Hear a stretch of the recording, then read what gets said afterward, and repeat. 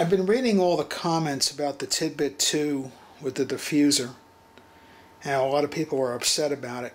I don't have one, so I can't, demonstrate that. But I built a RGB LED clock a couple years ago, and I have a diffuser lens over mine. And I wanted to show what a proper diffuser does. Right now you're looking at this morphing clock project that has the diffuser. But I can flip it off, just on there with tape. And you can see, this is what it looks like without the diffuser. You can see the individual LEDs, and they're off, so they show up, and that's the problem. But by putting a proper diffuser on there, see, it looks black. But it in no way takes away from the sharpness of the LEDs that are on. They're just as crisp with the diffuser on, and it properly blacks out the stuff that's not on.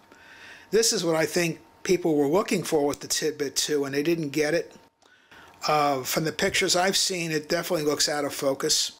I have another clock I will show that also has a diffuser on it, but I can't remove the diffuser. It's too much work to take the whole kit apart and show what it looks like without it. But let me show you what that looks like anyway.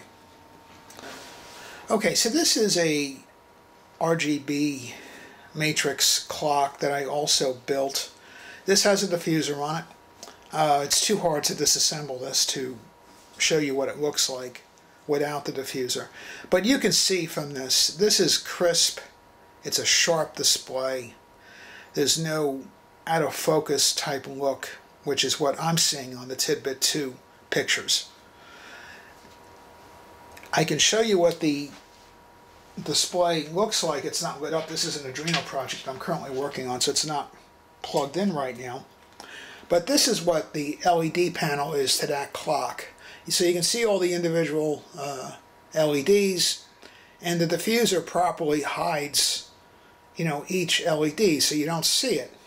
But it certainly doesn't make it look out of focus, which is what I'm seeing with the Tidbyt 2. So, and from what I saw with the formal announcement that they made, I don't totally buy it. I personally think they screwed up. And from what I heard, you have to debond the diffuser with a heat gun because it's glued down. I don't think that's a very good solution.